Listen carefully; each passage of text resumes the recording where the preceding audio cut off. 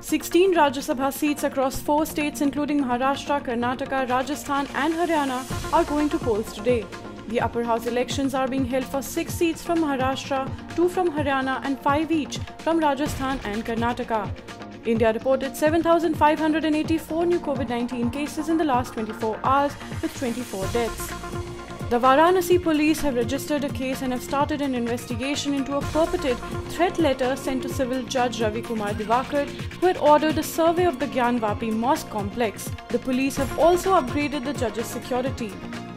A curfew has been imposed and the army has been called in to conduct a flag march in Bhaderwah town of Jammu and Kashmir's Doda district over attempts by some elements to spark communal tension.